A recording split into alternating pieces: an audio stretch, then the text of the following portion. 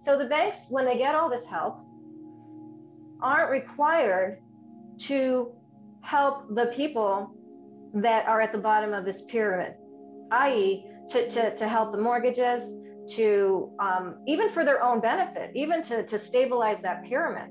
Instead, they just basically receive loans, and they receive bailouts, and they receive zero interest rates, which we still have, and they receive something called quantitative easing, which I know we can unpack, but they receive all this help and all of these subsidies, which go above and beyond any of what their individual losses would have been. So it's like, again, it's like you taking that $100, you losing it at the blackjack table, and somebody saying, you know what, David, we're just going to give you like $1 million, and just pay off the 100 and just go nuts.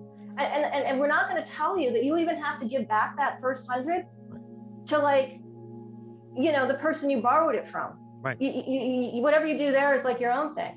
And that's part of the problem. Good evening and welcome to your library. My name is David Leonard, president of the Boston Public Library and host of Arc of History. Tonight's conversation is part of our Arc of History Repairing America series and presented in conjunction with the Kirstein Business Library and Innovation Center here at the library and our production partner at the GBH Forum Network. Tonight, I'm broadcasting live from the Central Library in Boston's Copley Square. No, that is not a virtual background behind me. I'm here in Bates Hall, the reading room, and this is a place where visitors have pursued their research and study interests for over 125 years, and will hopefully soon be able to do so in person once again. Tonight's bookstore partner is again Trident Bookstores and Cafe. Their information will be available on the screen and in the chat. And in addition, of course, for books by tonight's author, we encourage you to check out your local library in person or online. But before we get to tonight's special guest, here now is Gregor Smart, curator of the Kirstein Business Library and Innovation Center, to introduce the center and its programs and services. Gregor, over to you. Thank you, David. And I'd like to also thank the Friends of Kirstein for sponsoring tonight's program. For those of you who are not familiar with the Kirstein Business Library and Innovation Center, we've been around since 1930 as a resource for the business community. We offer services for creative people. We have support for job seekers. We support entrepreneurs and small businesses. We help you with financial wellness. And with that, I will send it back to David. Thank you. Thanks, Gregor. Some great programs and services on offer there. I should have taken a few before tonight's conversation to get ready, I think. Repairing America provides us with an opportunity to engage with issues facing our country and to try to bend our arc of history a little more directly towards justice for all. It also gives us an opportunity to give voice to leaders, experts, and commentators, many of whom may not always have been afforded such opportunities in the past. Tonight, we are in conversation with Dr. Nomi Prins. Dr. Prins is an independent journalist, author of 7 books, and is widely sought after for her unique perspective that crosses the divide between politics, finance, and the economy. Tonight, we will introduce her recent book, Collusion: How Central Bankers Rigged the World. Her last book, All the President's Bankers, explored the relationships between presidents and bankers over the past century and the impact on domestic and foreign policy. Her other acclaimed books include It Takes a Pillage, Other People's Money, which predicted the current financial crisis and was chosen as a best book of 2004 by several outlets, including The Economist. In addition, of course, Black Tuesday, a historical novel about the 1929 crash. Today's reality that we all face is governed by triple crises of COVID-19 as a public health emergency, the fiscal threat and economic collapse that we are on the verge of caused by the pandemic, and although primarily a US challenge, that of facing up to the issues of racial equity, many of which have their roots in economic classism of the 20th century, as well as a 400-year history and legacy of slavery. Now, the American Rescue Act is bringing help, but budgeted at $1.9 trillion, and discussion of an omnibus infrastructure bill revolves around a $3 trillion number. With figures that big, pretty much we're talking about real money, or are we? Dr. Prins, welcome to the program. I was struck in reading the book by your citing in the introduction what got you started on the idea. Would you just tell us a little bit about how that came to be and set up our conversation for tonight? Certainly, David. And again, I just want to thank everyone out there in virtual Zoom land, and also to the Boston Public Library, WGBH, the Kirstein Business Center as well for having me on tonight. So there were two things that got me into the book Collusion. One was historical and related to libraries. And I just want to bring that up first because I am a big fan and spend a lot of time, not now, but in general, in libraries. And one of the things that had happened that got me on the trajectory of all the President's Bankers and then Collusion was a jaunt through my local public library in West Hollywood that was having F. Scott Fitzgerald Month a number of years back. This was in 2012. And The Great Gatsby, of course, was the main book that was put up in posters around the library and around town, a lot of events around that. And of course, F. Scott Fitzgerald wrote in the Roaring Twenties period, which has now a century later, as it is, very much relevance to today in the post-financial crisis period. And his famous quote, "Let me tell you about the very rich, they're different from you and me," which actually came out a little bit after The Great Gatsby came out in The Rich Boys, but you can tell that his mindset was certainly considering inequality and sort of the assets and, of course, the stock market that was going on at the time. And then the more recent thing that came out of that historical novel that I wrote as a result of that trip to the library, which was Black Tuesday, was the bankers that were involved in the 1929 crash were legacy family, bloodline, and namesakes of some of the most major banks that got bailed out and that existed until their bailout in the 2008 financial crisis from the Morgan Bank, JP Morgan Chase, now the largest bank in the United States, and so forth. And because of that historical through line, I started looking at how the Fed, which was a part of that, and central banks played a role historically, and most particularly in what I call collusion in the latest period with other central banks around the world in effectively helping to prop up the financial community and financial markets under the narrative of propping up Main Street or the real economy. And that was basically the impetus for Collusion and also a visit that I had to the Federal Reserve where I addressed them, the World Bank and the IMF at one of their annual conferences about that very topic. Now, this is a world that you came out of originally from an earlier career stage. What made you shift from being part of this world to a critic of this world, given the works that you have produced? So generally, my moral compass, my soul, decided along the way that it was not feeling it. But what wound up happening throughout my career on Wall Street, and I started on Wall Street when I was 19 at Chase, down literally near Wall Street, near the New York Stock Exchange, as a mathy person, as a programmer out of school. And at the time, it was just very interesting. You know, it was the options, which were now more esoteric than they were then, were just starting. The banking, just the environment was interesting. It was kind of a new field. From there, I went to Lehman Brothers, which of course went bankrupt later. And from there, I went to London for Bear Stearns, where I created and grew the analytics department. So I was always sort of on the number side. But during that period, which was in the 90s, a lot of crises happened. There was the Asian crisis, the long-term capital management, big hedge fund crisis. There was a lot of various Latin American and emerging market crises along the way, particularly during that period. And I started looking at the ways in which our bank and banks in general were helping to create this sort of debt around the world that countries were just unable to pay. And how that really was devastating and growing to be more and more devastating at the expense of course, people in those countries, but also how much easier it was becoming for banks to do that. So 1999, for example, I was in Birmingham in the UK at a demonstration called Jubilee 2000, which was to cancel all of the debt that effectively, yes, me and banks have been involved in creating for different reasons over the years. And so that was one turning point. And still I was in there. I was still in banking. And then I moved over to Goldman Sachs, where I was a managing director of 2 departments that specifically looked at different kinds of engineering of credit, of bets, of derivatives, of all the sort of things that ultimately were at the crux of the financial crisis and the subprime market crash. And around that time, things started getting very much more out of whack. It wasn't like greed just showed up on Wall Street. Greed had been there forever. But it was more the fact that the sleight of hand that was able to be created on the health of real companies, on the health of loans and so forth, had become incredibly intricate and incredibly dangerous.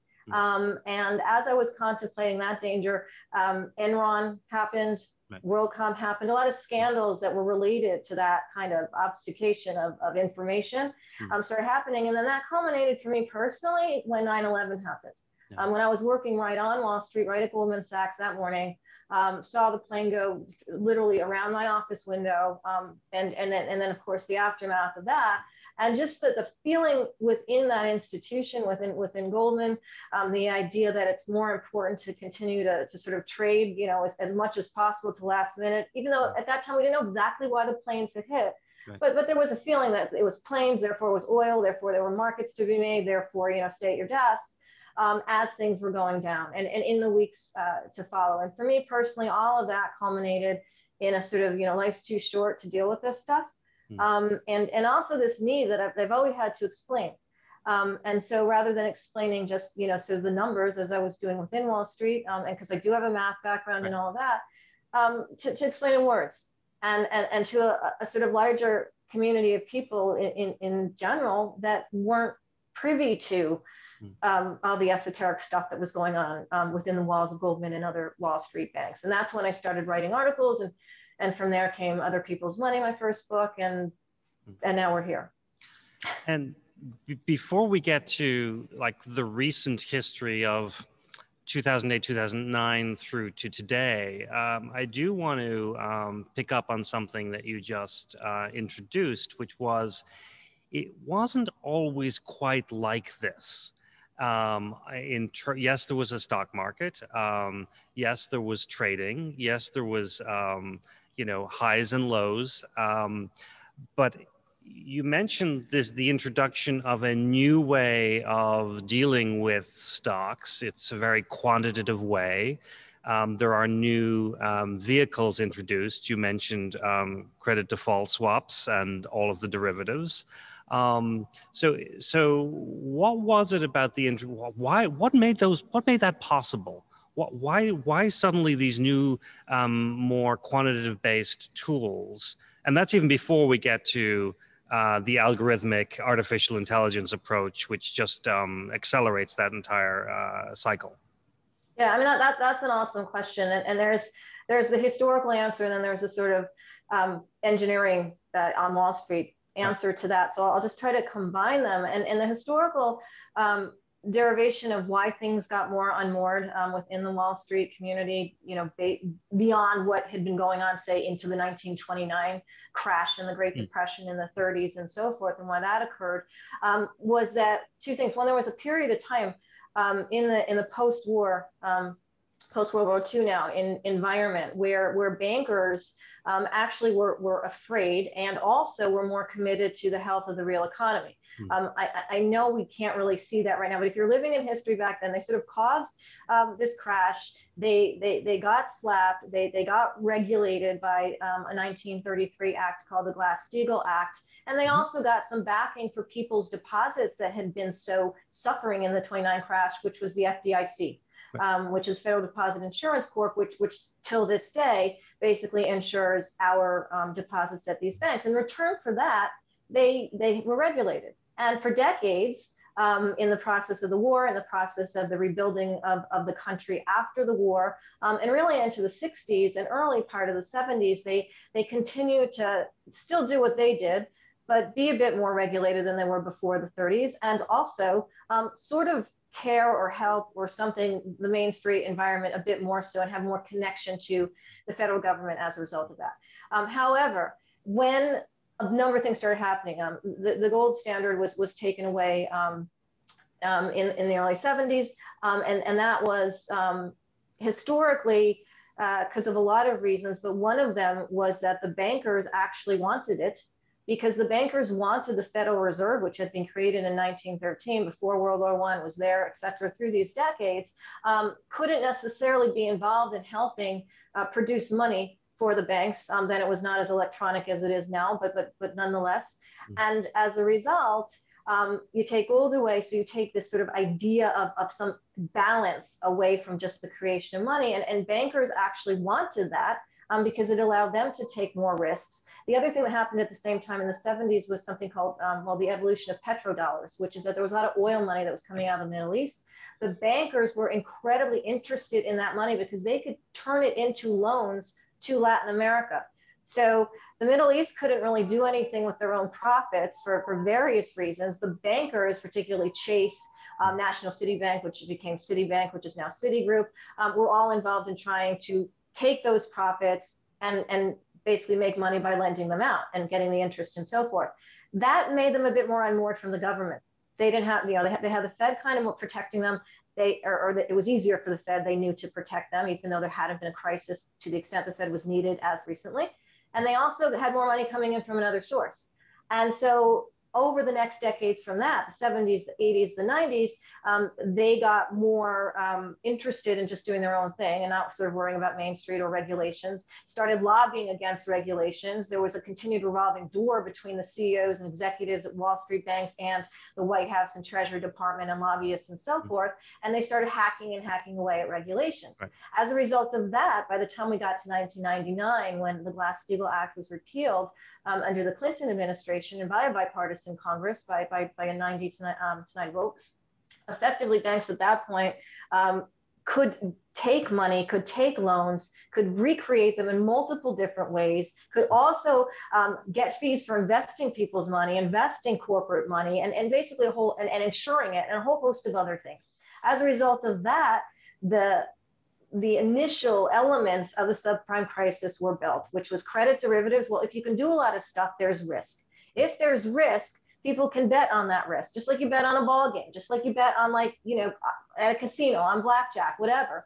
You're taking risks. So the banks were saying was, you know, if there's more risk to be taken, let's find new tools to not manage the risk, but to recreate it in different ways so we could sell off different pieces of risk. That's how credit default swaps were born and used in the 90s and grew.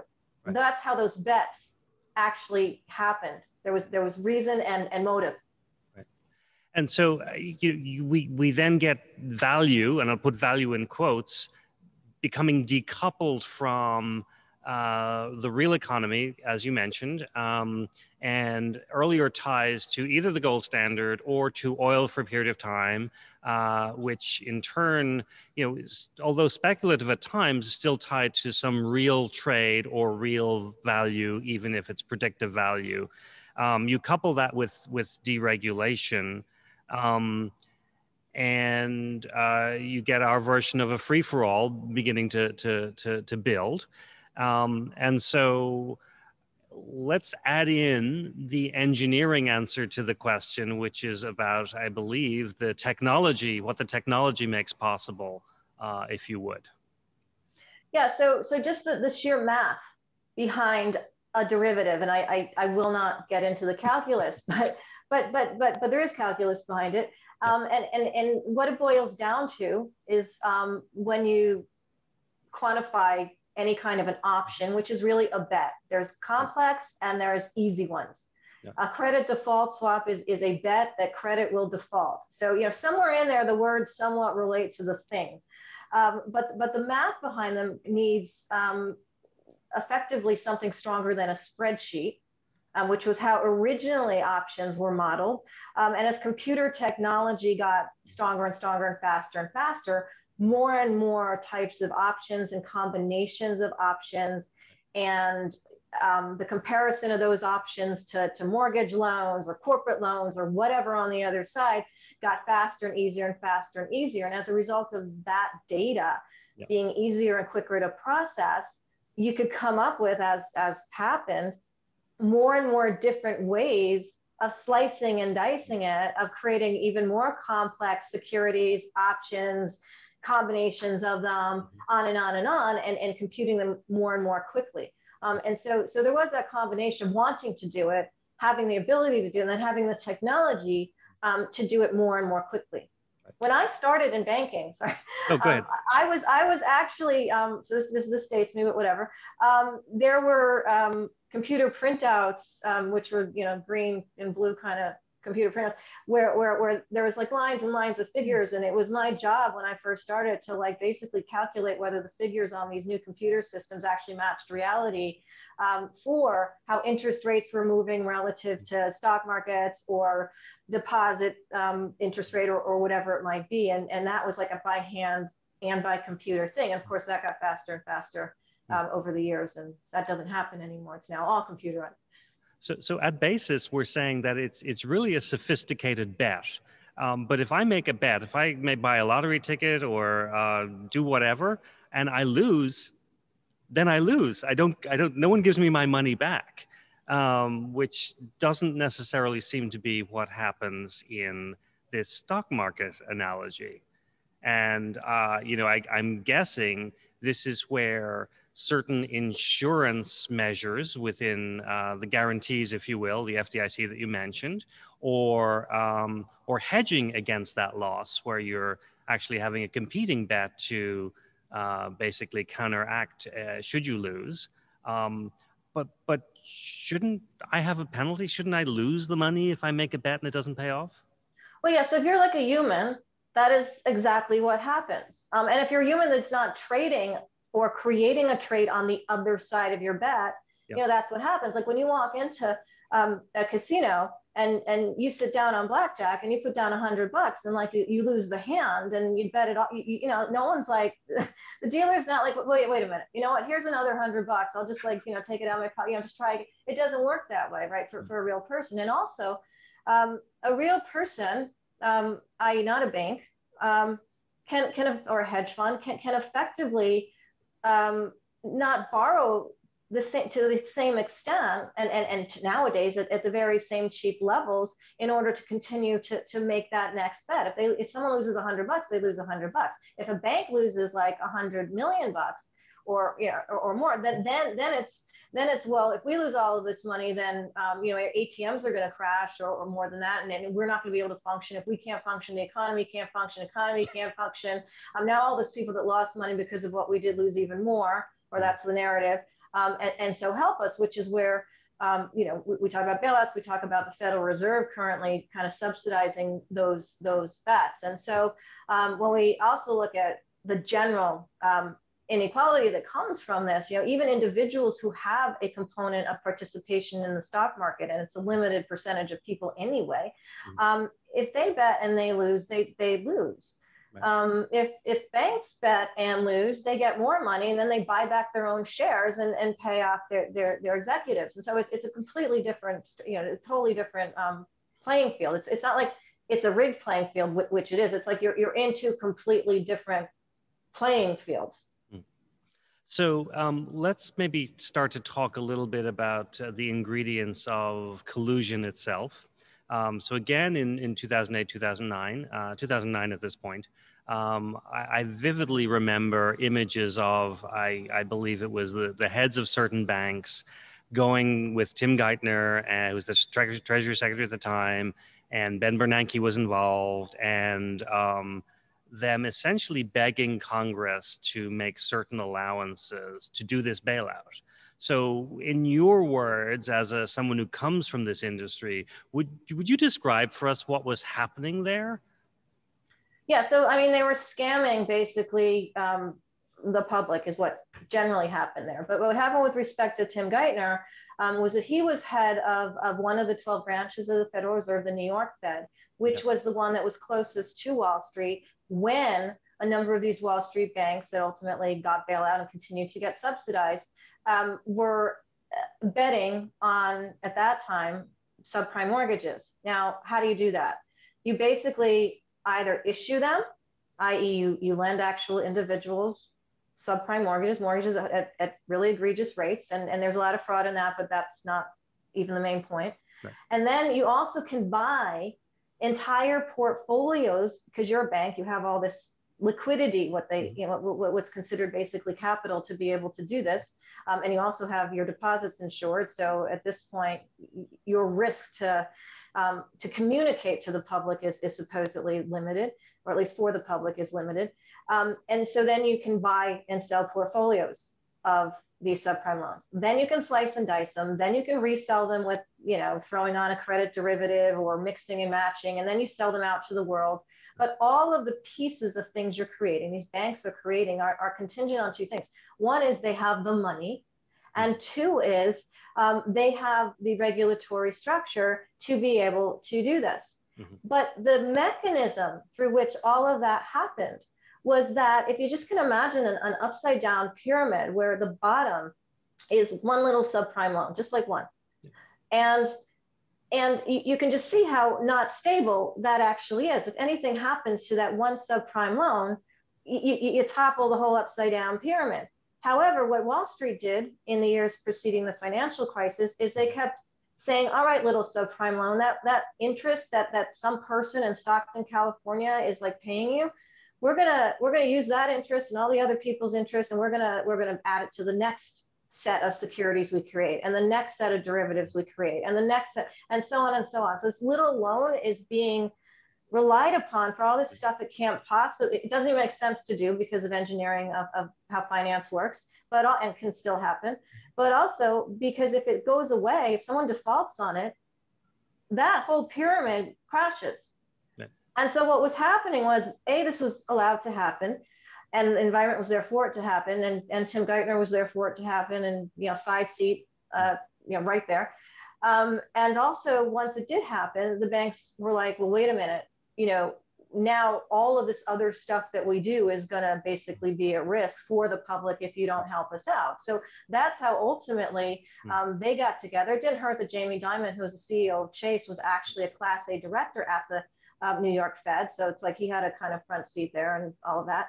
To basically say we need help, and if we don't get help, all of the other stuff predicated on everything else that we do for all of the rest of the public, and then the world is going to just fall apart. So the Fed comes in and says, all right, well, we'll help.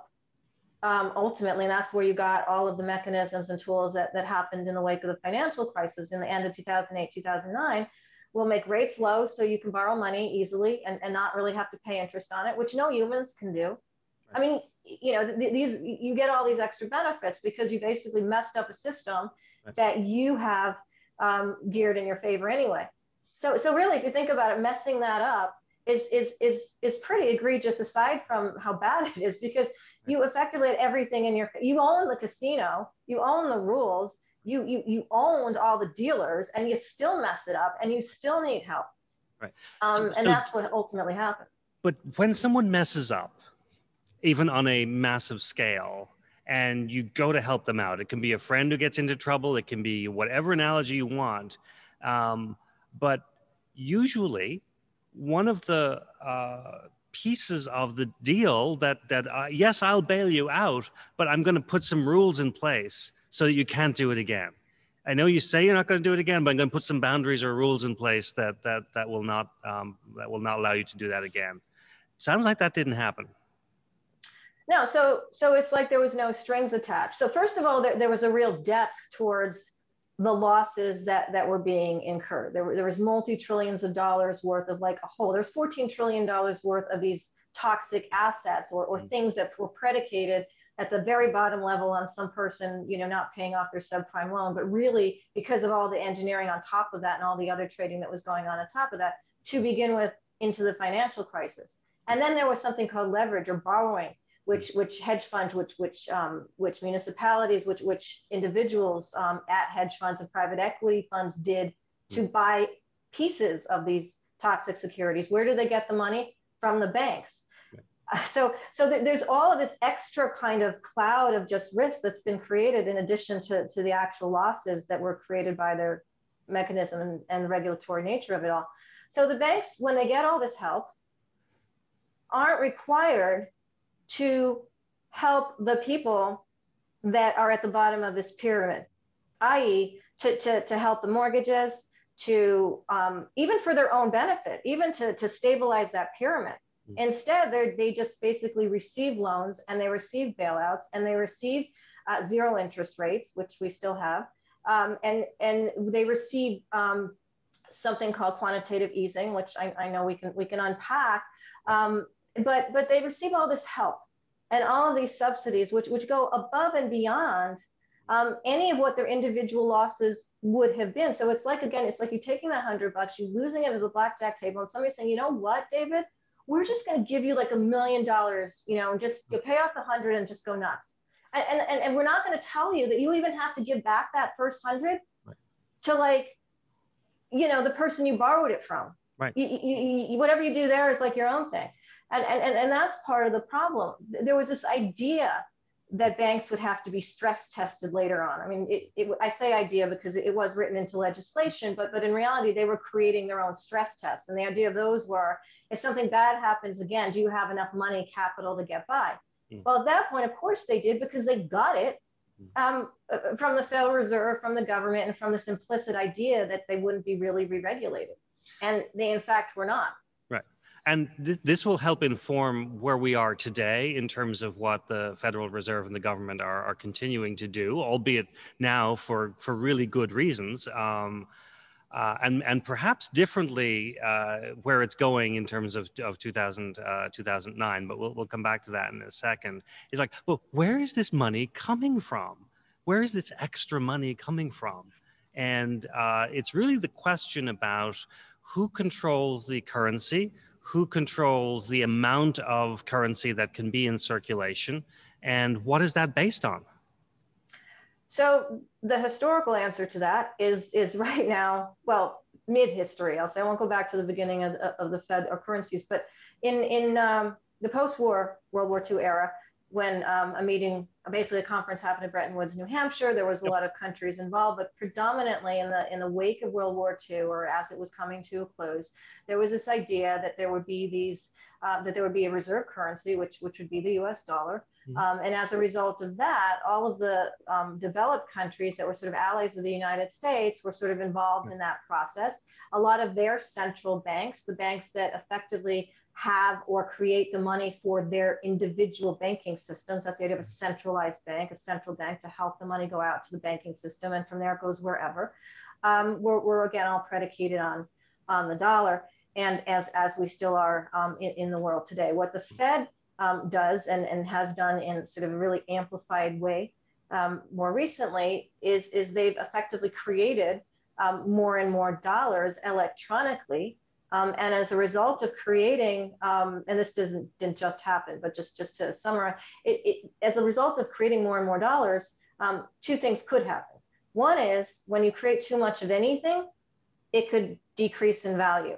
However, if all of the other central banks are doing the same thing, and if there's other reasons why the thing that should decrease in value in some respects, like the dollar, is needed by other central banks to make their banking systems function, which is where I get into the term collusion, right, in my recent book, then there's a sense that there's a necessity to continue to produce and print something that doesn't really have a sort of hard asset or relationship behind it in order to ostensibly keep money flowing into the system by which it goes through the banks.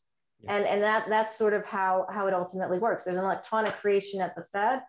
It sort of goes into the ledgers, let's say, of the banks, and from there it goes on elsewhere. And more recently, it got used to buy securities from the bank. So it's like, here's some created, fabricated money.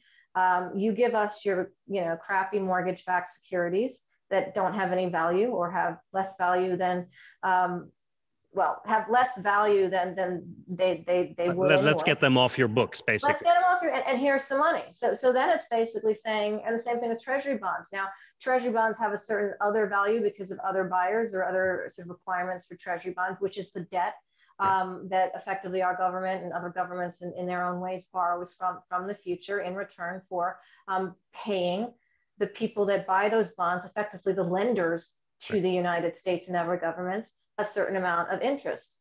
To the extent that there's a lot of debt and low interest, you can continue this process to increase that debt more and more and more because you're not really paying any interest on it. The reason you're not paying the government any interest on it is because the Fed has cut interest rates, which they can do to zero, and also because they can buy some of that debt or create demand for that debt out of the market through the banking system.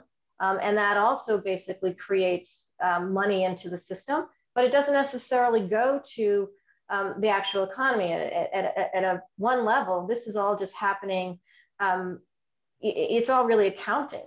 And it ultimately goes first and foremost through the financial system to financial assets like the markets.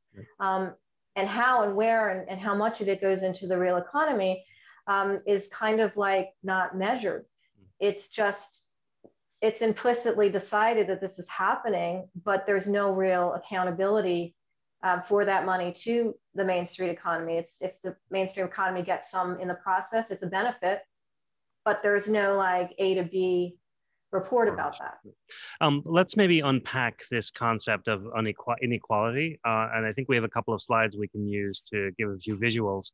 But this is really trying to illustrate, I think, the correlation or negative correlation between what's happening with the top 0.1%, the stock market, and the everyday person who's simply trying to make ends meet and maybe whose mortgage got bundled up in one of these earlier problems, or or name your other favorite financial challenge for everyone who's just trying to get by. Yeah. So the danger of money going into the stock market, wherever it's sourced, like it's created cheaply. The Fed goes through the banking system, whether they buy their own stock and therefore increase the value of their own shares, and that creates a sort of upward effect on the stock market and so forth. That the reality is most people are not engaged in that. And so all of the times that, say, any president or any leader on any side of the left-right continuum, talks about the economy, a lot of times they're actually looking, whether they say it or not, at the level of the stock market. Some say it, some don't, but somewhere in that, there's that concept. And why also stock market's on, it's on TV a lot. There's a lot more business channels talking about the level of stocks, whether it's in, the S&P 500 shares or blue caps, small caps, whatever, than how people are doing. Yeah, those stories come out, but you don't have 24/7 channels, for example, just in the United States that deal with it, right? So it's not a thing.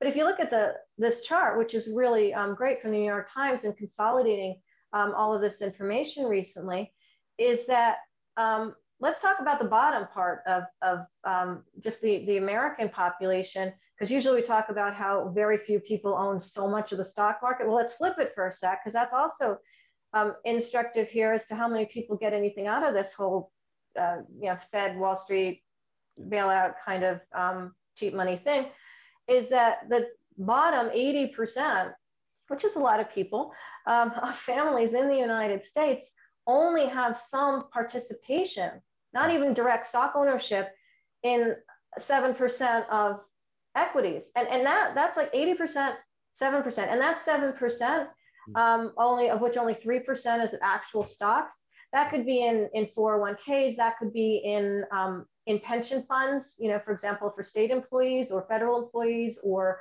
union employees or whatever. There's a lot of different ways there's participation, which is locked up. Right. So even when we say that 80% of people only own 7% of some participation in the stock market, even that's not real participation they can like cash out on and use. And so that's only about 3%. And even that you can't kind of cash out and use. Now, going back to F. Scott Fitzgerald, let me tell you about the very rich. They're very different from you and me. Well, if you're at the other side of this continuum, you've got, say, the top 10% of people, families in just the United States, and they own or have some contribution, some participation of 84%. of the stock market. And a lot more of it is a lot more liquid, i.e. they can cash it out. So they have more, they therefore benefit more in the upside, and they can, if they need it, can cash out. Whereas an actual, person at sort of the other level of most of the people in this country just can't do that and can't afford to do that. So why does inequality come from that? Well, if wealth is growing for a very small part of the population, let's say even through the stock market, which is where most of this can be seen most directly, from a wealth perspective, they are gaining and other people are not, and that creates a larger gap, i.e. more inequality between the two. And then you sort of compound that with, well, of that money, which is less and more unequal to most of the population in terms of what they have wealth-wise,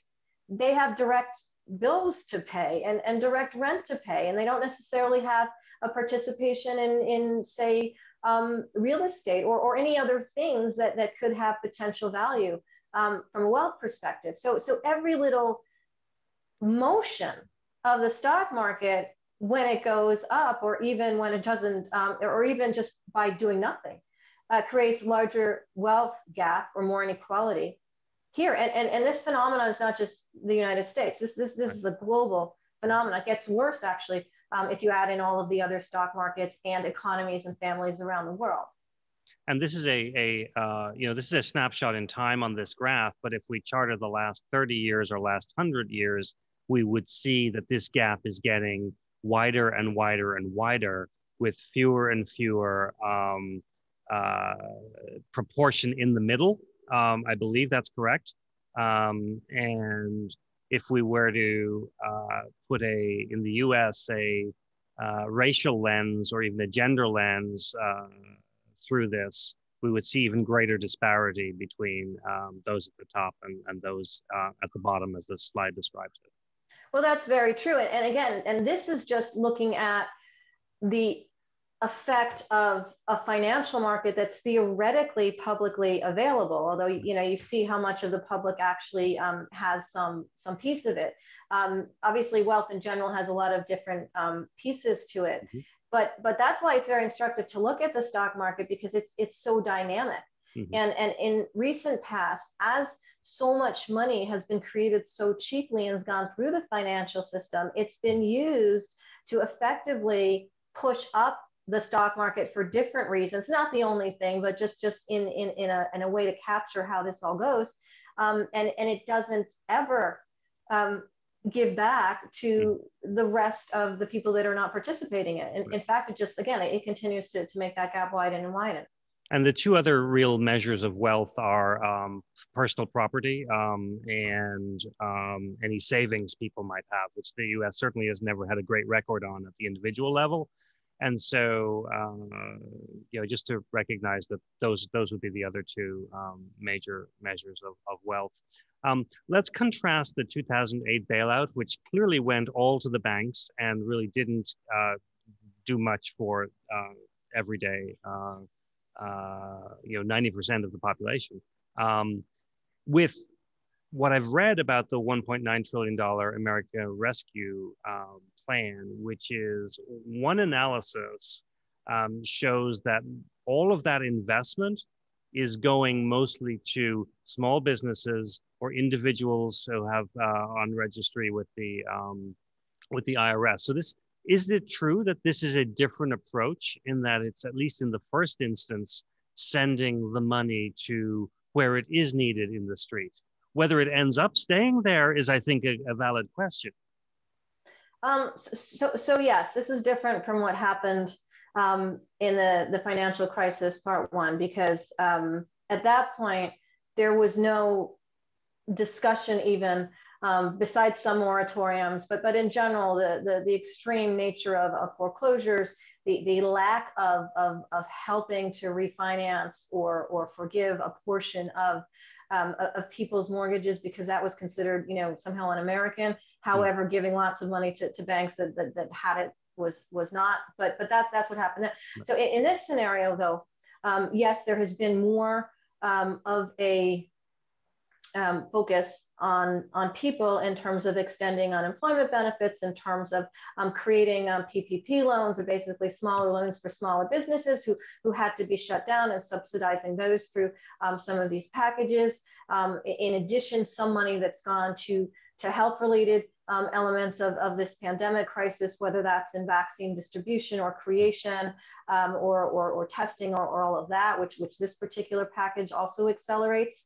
The latest one, the 1.9 trillion one, and also some money into some of the cities and localities who, because a lot of small businesses or people in general aren't making as much money at the ground level, as we've discussed, people at the top level are okay. That money, or those tax revenues, aren't going into the local level area, and so this latest package also helps that as well. All of that is absolutely useful, and it's useful in securing the very insecure position that people in this economy have had added to their general economic position because of the restrictions and the closures of the pandemic. So for those reasons, and in that way, there has been additional help relative to the last financial crisis for the real economy, for real people who really have had to close businesses, who've really lost jobs, who really had to stay home and watch kids, and take a pay cut, or take one job off the table in a family, and so forth. And that has been a disproportionate, you mentioned before, in terms of inequality, gender-based, race-based, and so forth, that has also had a proportional painful effect, the pandemic and these closures on these people.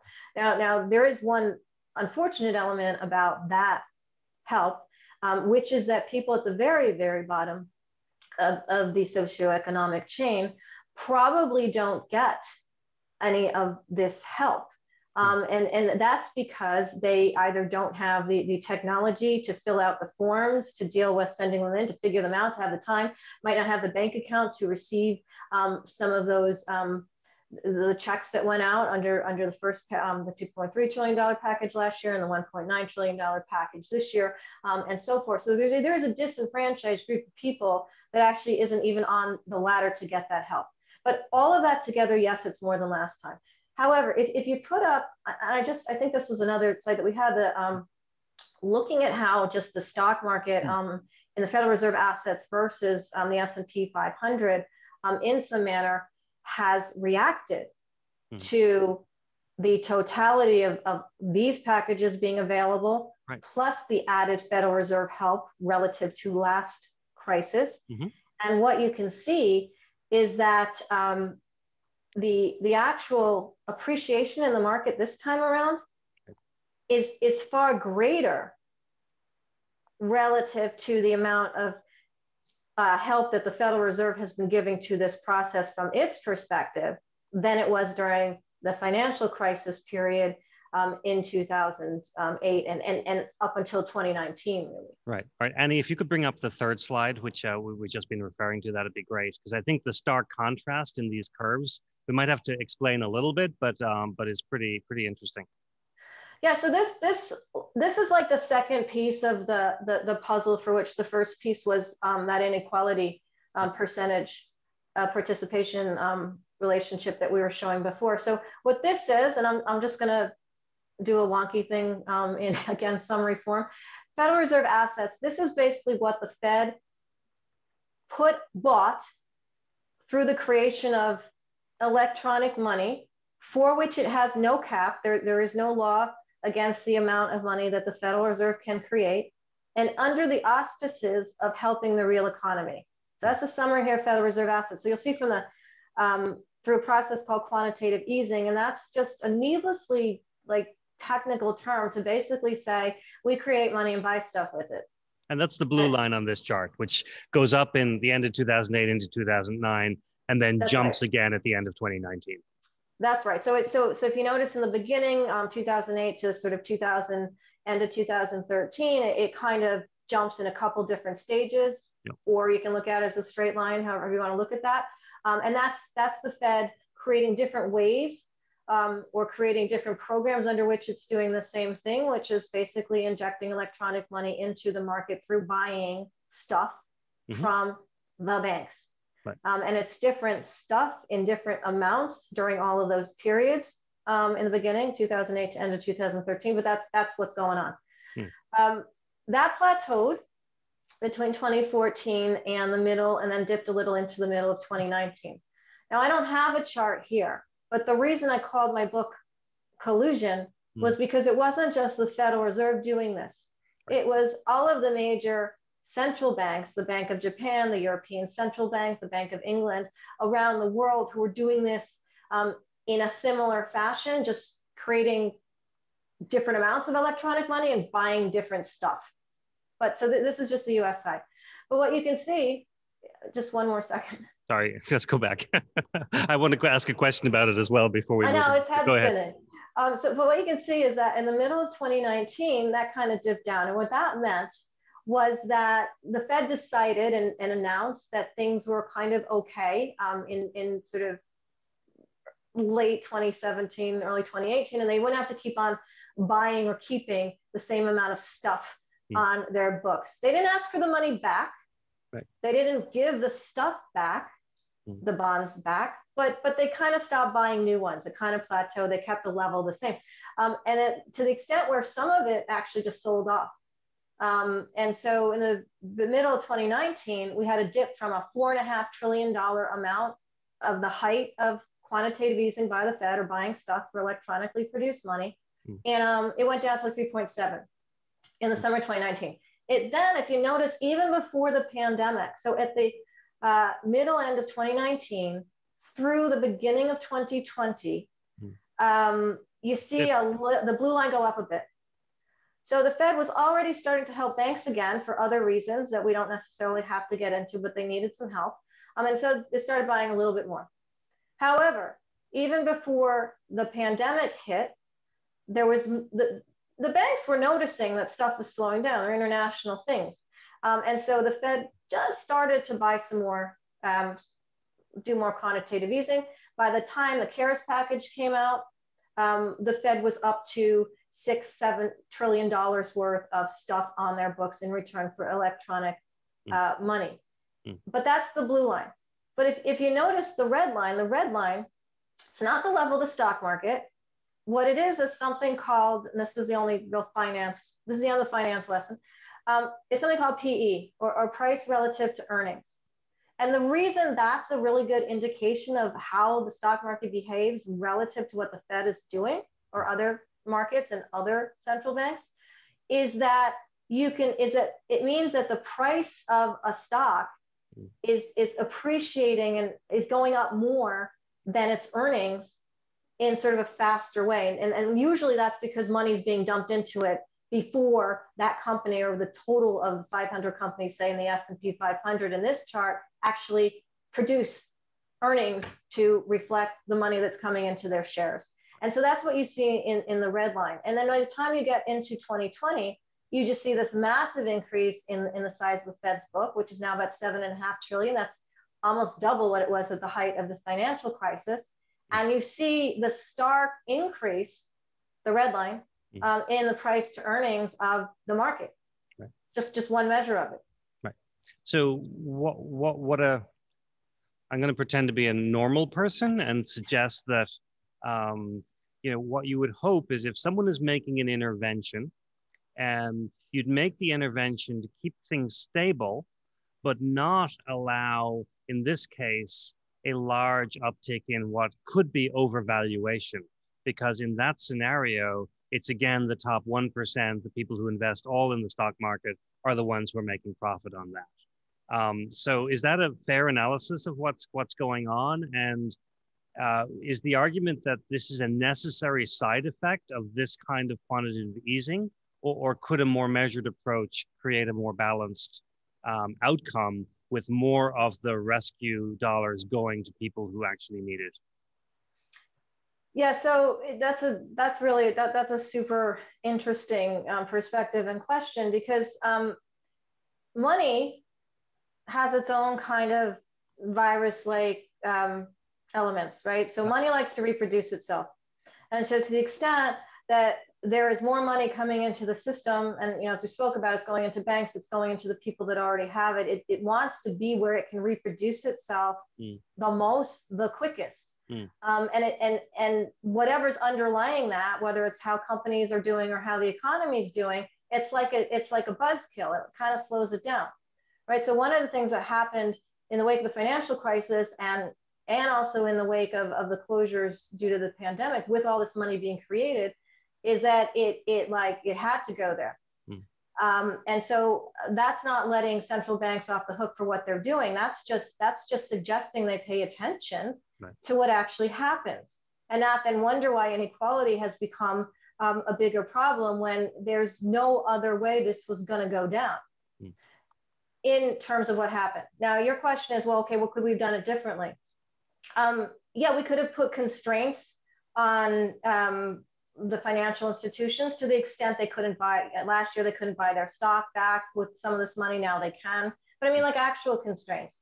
And so where it's not that you're necessarily, for example, forgiving pieces of a student loan that you have with the bank or pieces of a mortgage that you have, but actually some of this money actually covers those things, not for a grace period, but in general. And that would have the effect of creating more money still going through the banking system, if that's where, that's currently the structure of the Federal Reserve and the banking system, but in a way that's more equal to what's going on in the real economy. And so that's not what happens. And as a result, we see these, we see these charts, we see these lines doing, reflecting money doing what money does.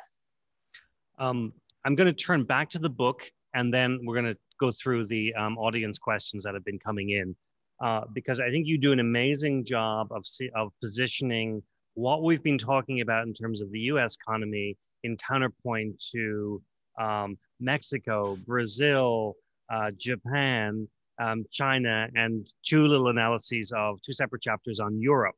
But the China dimension here is interesting because it in particular is very much on the global affairs agenda. It's clearly seen as both a trade and economic strength issue between the US and China. But part of this tonight also has its roots in that 2008-2009 period where China was one of the largest purchasers of US treasuries and other devices. So unpack that little connection for us, if you would.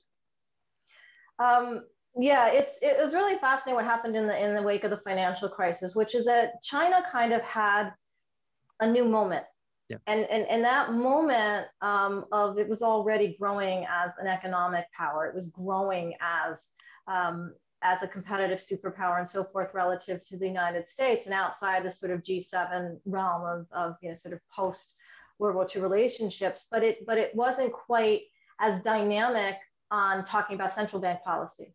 And what wound up happening in the beginning months and first year at least, and sort of going on from there of the financial crisis period, is that the People's Bank of China started really heavily criticizing the Fed policy of subsidizing this banking system through the creation of cheap money and other forms of help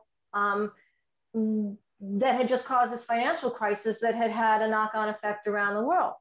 And so they were like, well, this doesn't make sense, for many reasons that were said over the next few years from the Central Bank of China and also from the Chinese government, which is that, this money isn't going into the real economy. It's not going into infrastructure. It's going into speculation. So therefore it's creating bubbles, and therefore it's not sustainable. And ultimately that's going to hurt. They cared about themselves and the regional partners, but ultimately that was going to come back to bite everyone. They didn't use that term probably, or maybe they didn't, but in Chinese, I don't. But so that was what was going on. So on a series of very public, of a very sort of public speeches at multinational, leadership forums that then got put into the press and everything else. This is what the leader of the People's Bank of China, Zhou Shuaishuan, was doing. He was saying, look, this is a problem. And so then you had all of these other countries, the BRICS countries, Southeast Asian countries, other countries in Latin America and South America come in and say, this is going to really hurt us because we don't have the luxury of creating all this money and not worrying about real inflation on a real economy, which is going to create real unrest in the streets, which happened anyway. And so we need some alternative to the dollar, to this kind of central bank policy or something else. And China was in a position where not only were they saying that as the loudest voice, they were actively also trying to get their currency to step up to the plate and be considered at least as one of the main reserve currencies officially by the IMF in their mechanism and in other ways. And so in that respect, they kind of utilized this repositioning of central banks and of the Fed and the United States at the time as a way to say, look, we aren't doing that. We are the alternative. And they sort of rode that. They also had their own forms of creating money from nothing. But what they did was they tended to use that money not in speculative assets, not in the stock market as much, but in building infrastructure, in lending it to alliances in their regions and so forth, which helped solidify their position as a trading partner to many other countries while the United States was dealing with its own crisis and not doing that. Right. And so it kind of rejiggered the world. Right. And including a strong presence in Africa as well as in countries directly abutting China. You mentioned inflation right in the middle of that. And we have one question from Denise on this topic that wants to understand better why governments and why the Fed, let me read the question. My understanding is that governments actually like high inflation because it reduces their debt burden, but inflation obviously hurts consumers most profoundly, even at a 2% target.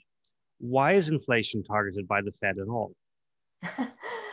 That is a really excellent question. So the Fed has this thing called the dual mandate, which is on paper, which was in addition to the Federal Reserve Act of 1913. It came about later.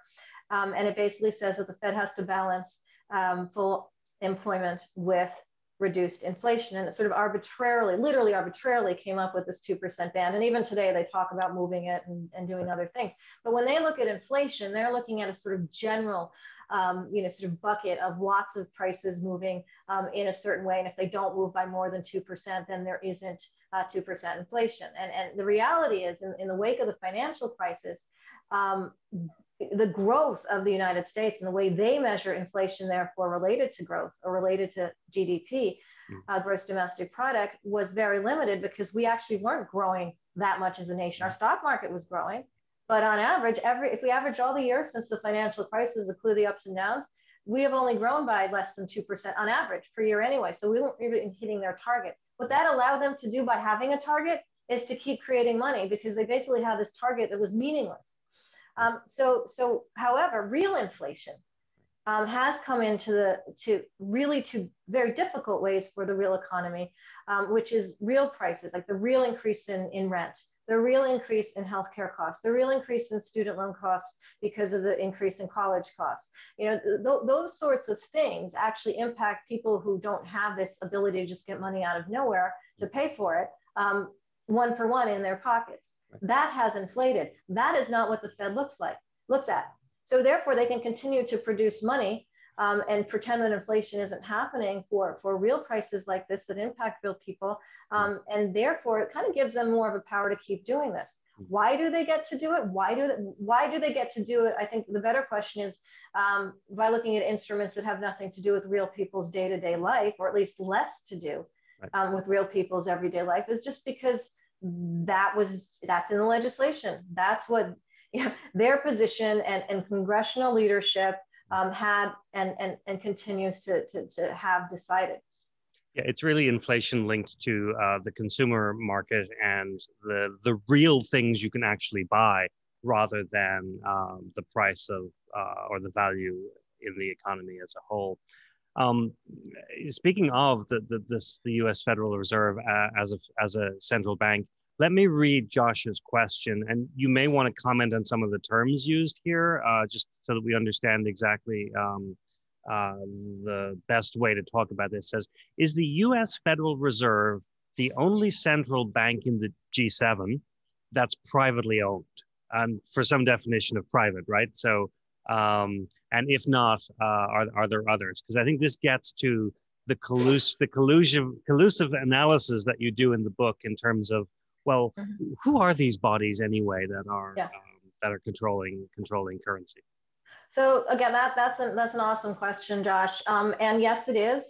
So the Federal Reserve was created ultimately through an act of Congress and signed into law by President Wilson in December 1913.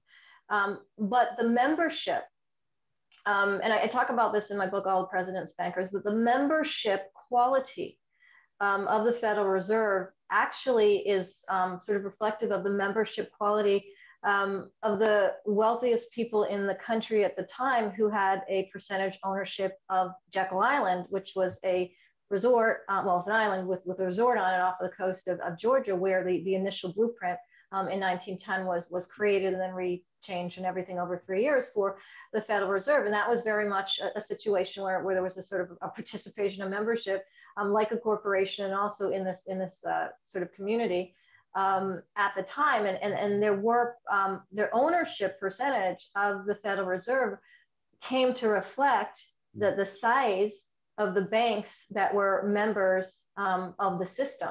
And in 1941, actually, was the last year since the start of the Federal Reserve in 1913 through 1941, where they would actually report on which banks had the most shares in the Federal Reserve System. And then, and I think it was the St. Louis Fed that was, because they tend to be great at data, but I do have this in my book, but they stopped that.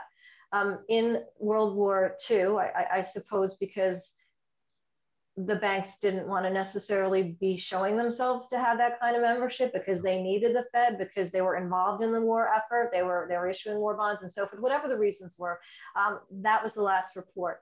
But if you extrapolate that going forward, it's really kind of simple. It's like the banks that are the biggest have the most clout and own the most shares in the Federal Reserve. Technically, the Federal Reserve is supposed to be independent as a result of how it was constructed from what the government wants to do, and technically from what Wall Street wants it to do. But if Wall Street is part of the membership body and has the access, let alone the ability to get help, obviously that's not running it like an independent corporation. That's like running it like a very, very rigged corporation, which helps who you would imagine it would help. Congress can make laws to change how the Fed acts, or to require, let's say, audits from what the Fed does and reporting from the Fed. It just chooses not to, and has continued to choose not to. So even the sort of the mechanism in the United States that will allow for some sort of even regulation of the Fed just isn't there to be used. Which leads into Joanne's question, actually. What are one or two specific things I should be asking my representatives in Congress to do to make the Fed's programs or actions more transparent and pushing back against the anti-regulatory posture? So one thing the Fed has not done, and particularly in this quantitative easing period since 2008 through now, and at least for multiple years from now, is be accountable to where the money has gone. To put up the chart I put up before, the Federal Reserve versus the S&P price earnings ratios, and just say, hey, wait a minute, there's a relationship here. Let's go back and let's connect the dots. Just to start, this is literally just to start the sort of train of transparency between the amount of money we create, where we put it, i.e. when we buy the bonds we buy using that money, and where that money goes. Now, it requires a little bit of coordination and some logistics to report on that, but there has just never been a requirement from the Fed to do that, and the Fed's never required itself to be accountable for that. The Fed's just like, here's some money, it's gonna help the real economy, and yeah, okay, it helps markets too, and some banks. But that's not even knowing what its own self does. What is it? So that's number one, is an audit trail of where the money goes, which a normal person would have in their own budget. A regular person's like, I got paid this and I have these bills, so this money went to these. It's very simple to do if you wanted to do it. They don't. and no one's making them. So that would be the first step, is let's deal with what we actually are doing in reality. And then the second thing would be to require, once you see that information, restrictions on, if money is needed to buy certain bonds for a specific purpose, that money is actually used for that specific purpose. So you first find out where it's going in general, and then specifically, and then if we believe the Fed is there to stabilize the economy relative to helping the financial system and growing this inequality gap, then actually segment it out to do just that. Right.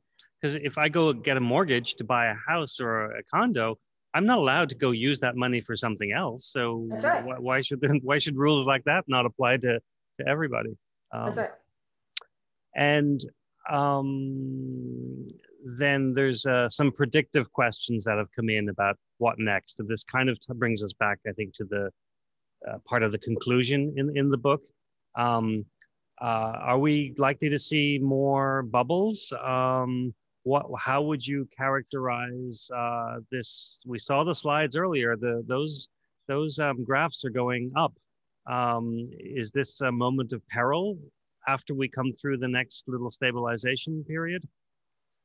So, because there's such a strong artificial source of money going into the markets through the financial system, through main corporations and so forth, it does, as I was talking before about money, it does have the ability to reproduce itself. So there is a certain pattern, which is the reason why these markets are continuing to go up. Of course, there's bad days, there's uncertainty, there's choppiness, but in general, why even when there's a financial crisis and even when there's an economic mass closure situation because of a pandemic, this help from the central banks morphs into something bigger than the amount of that actual help, because it's used and then it reproduces. And as a result, the bubble or the level of financial assets of the stock market continues to go up and up until acted upon by another factor, which causes another crisis, or is another crisis that comes out of this very activity. So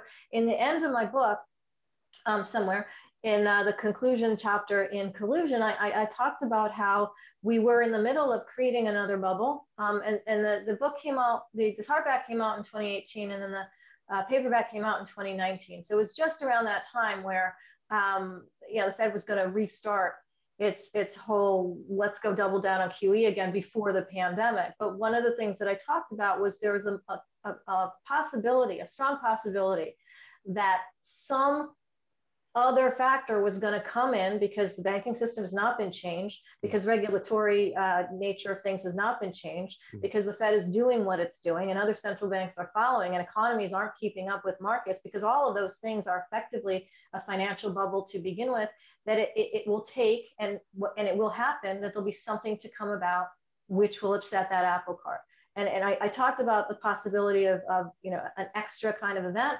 I talked about which turned out to be the pandemic, or a major default of multiple bonds from potentially emerging markets or sort of weaker countries, that when things get bad, money flows out of them faster and they're less equipped to deal with it than the more developed countries that have the Fed and the ECB and so forth, or even in Europe, there's that unevenness between Southern European countries and poor European countries, that there was going to be a factor that was going to get in there and drop the market and drop the economy and sort of pop this bubble.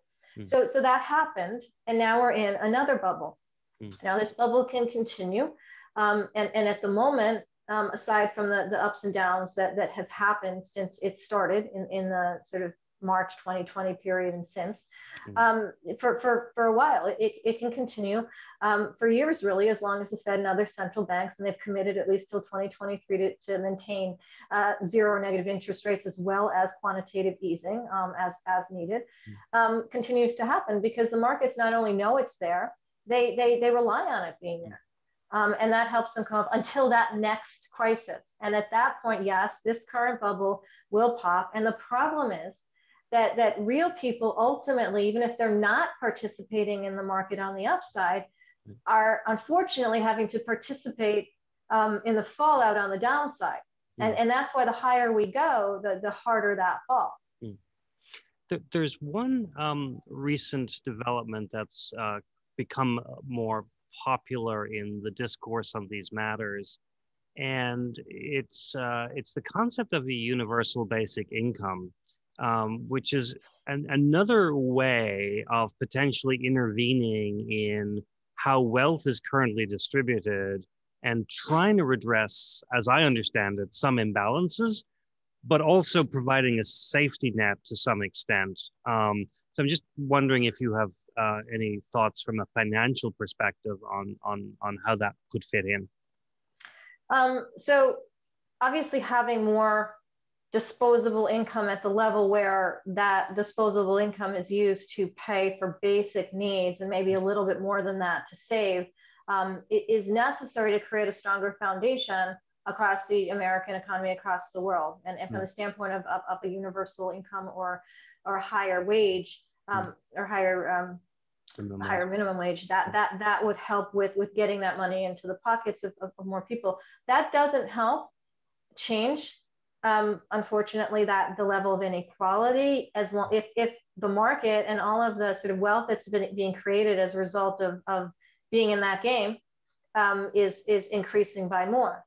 So although it can help the foundation, the sort of more harder hit areas of the economy and people that are struggling and so forth, and that's a positive thing because it allows them to contribute, their families to contribute and so forth into their part of the economy, and then moving that foundation up and strengthening the bottom and moving that bottom up so more people are involved, and that's a good thing. But as long as the stock market or other types of financial assets are accelerating in their pace relative to what's going on there, there's a problem. I mean, the actual, one solution, which isn't really a solution, it's just sort of getting involved in the game in a different way, is for everybody to actually officially have a part of this market, which would mean ultimately that, you're dividing the participation at the participation level, not at a tax level, because we know that there's a really disproportionate tax situation where a lot of companies don't pay any tax, where it's a lot easier to sort of shelter money and wealth for the more you have, the more accountants you have at the top end. So I mean, there's different ways to do that, but yes, people do need to have a more secure economy, but that doesn't necessarily change that disequilibrium. Wasn't the traditional concept of a company pension, which may have been invested, a way for the majority of workers to participate in the stock market, or a reworking of that model, if such a thing still existed, obviously with the move away from that kind of employment and that labor guaranteed approach to long-term retirement prospects. It's not there anymore for most people. But that could have been a way to make that real. Yeah, and it was. I mean, the main pensions that were created, and that was also when unions labor was stronger, when the gap between CO pay and worker pay was like 30 times and not like 350 times. I mean, there's a lot of things that were happening when those systems were being created. But yes, it was an idea of both keeping as a benefit in the future money in order to keep workers with a company. I mean, it's not different from when Ford first created cars back in the early 1900s. And he was like, I'm going to give everyone at my factory a decent wage, a good wage, a wage that will allow them to buy one of my cars. Now, Ford had lots of issues, but the idea of that was to say, look, if you have a certain level of money that I am paying you, and you are able to afford my car, then my car will get on the road more people will see them, I will make more money, Ford will make more money, you will have a car, and I'm really happy. Now, there's some flaws in that, but I mean, that was the idea, and then ultimately that was pensions. But that was also at a time where growth was pretty solid, give or take some recessions, and the level of the market actually kind of was moving relative to the level of that growth. And so people's pensions were growing at a level that was related to what they could afford in the economy. Now, if you look at the wealth that even stock participation has allowed the top part of the country and world to have, Right. What it does is it means that other things become more expensive, like buying a home, like basically going to university and so forth. It brings all those prices up, which weren't really the case when the whole pension structure was envisioned. So you're right. It was a way to sort of divide that out and have shares in the company and bind into that company. But yeah, that doesn't really exist anymore. And even now, pension funds have to chase some of this stuff up. And the problem is when there is a crash or when there is a popping of a bubble, and it happens on like a day or a month or a year when someone's retiring, all of a sudden they could have what they expect to get cut in half. Right, which is obviously the downside of that model for certain. Just a couple of thoughts before we try and bring this to a close. I'm not sure I shared with you, I grew up in Ireland, and we always had one eye on the bigger island next door. And just watching the UK over the last few years deal with this Brexit concept has been both frightening and weirdly fascinating. So I'm just wondering, in the context of your analysis of Europe in the book, do you have thoughts on why is this a good move for the UK economy? So one of the reasons that I talk about in Collusion that Brexit even happened, that basically the majority, a small majority, but the majority of people that voted in the referendum to leave the EU happened to vote in that direction and to have Brexit happen, was because of a very for historical reasons, because there was always a piece of the UK that didn't want to be a part of Europe. So that was one thing. But the other thing was that the instability in the economies after the financial crisis, and particularly in Europe relative to the UK, created a sort of more sort of populist bend, nationalistic bend that was kind of, to some extent, more dormant, and then to other extent, probably didn't even exist in some people, but they were looking at the fact that, okay, well, we're not in a great financial situation. We're not in a great economic situation. The last thing we need is for Europe to be telling us what to do if we're putting this into sort of plain on the ground terms. Now, Europe might not have been the full reason that economic experience was happening.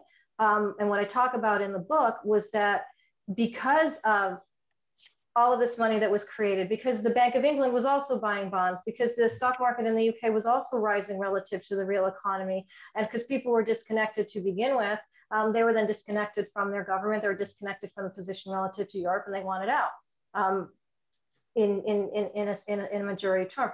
The problem is that the downside of that is all of the sort of trade agreements and everything else that did actually benefit the UK when Brexit was ultimately negotiated through multiple deals that didn't happen, and then ultimately happened, is that there is an extent to which that community, that trade alliance could have been more beneficial if there hadn't also been this economic crisis that accompanied this financial crisis and the way in which the Bank of England and central banks dealt with it, which had the effect of hurting more people.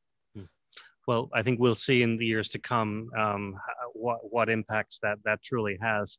I'm struck also that, this will be my final question, early in the book, you have this list of cast of characters from this period that, covers some well-known names like Ben Bernanke and Tim Geithner that we talked about, but also Christine Lagarde, Janet Yellen.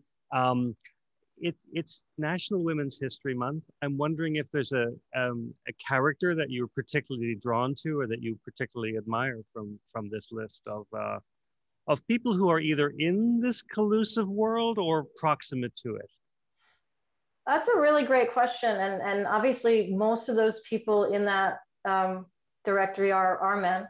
So the ability to choose a woman is limited from that. Although I do talk about leaders like Angela Merkel and so forth in that as well. Yeah. I actually came away. It's a great question because I haven't really thought too deeply about it since I finished the book. But I came away with an appreciation actually for Christine Lagarde relative to other people in that book, because I thought she, in her role and during her role as head of the IMF, which was her last role, now she's head of the European Central Bank, I did feel like she tried to better balance what was happening to the emerging market countries and what was happening as a result of prevailing central bank policies like the Fed. I remember when I was addressing the Fed, IMF, and World Bank annual conference they had in Washington, which got me to write that book, or at least created the spark. She was speaking at a luncheon on the second day of that, and Janet Yellen had spoken. She was the head of the Fed at the time in the morning of the first day, which is when I also spoke about how Main Street was not being helped by Wall Street because you didn't make Wall Street help Main Street. And she was really pointing out at the time the possibilities of really negative repercussions. And this is in 2015. So this is like years into this whole process of quantitative easing and all the Fed support and so forth for the emerging market countries. She was also instrumental in widening the currency basket, the SDR, which is a special deposit sort of in basket, which is kind of like a set of currencies, which at that time was just the European, basically the euro, the yen, and the pound and the dollar, to basically expand that to also include the Chinese yuan. But the idea of that expansion kind of opens it to even more currencies. And so a lot of things happened under her watch that I think were really taking into account the risks of the time and the future risks of the time. Now, that said, she's now head of the European Central Bank, and their policies vary steeply. More quantitative easing, more bond buying, and more keeping rates zero to negative for years to come. So she's continued to adopt those policies, but I do think in her role at that time, she also opened up more countries to sort of the fold and examine more of the risks to them of not being in it. Well, thank you so much for ending on a note that shows us there are opportunities for more responsible policies and leadership in terms of how we manage global finances, global wealth, global currency, global value. Dr. Prins, thank you so much for this conversation. It's an incredibly detailed book. I feel like we've crammed 3 hours of conversation into 90 minutes. I hope it was enjoyable for you too. Thank you all for joining us wherever you are. Dr. Prins, thank you. To our guests, wherever you are, please be safe, be well, and until next time, thank you.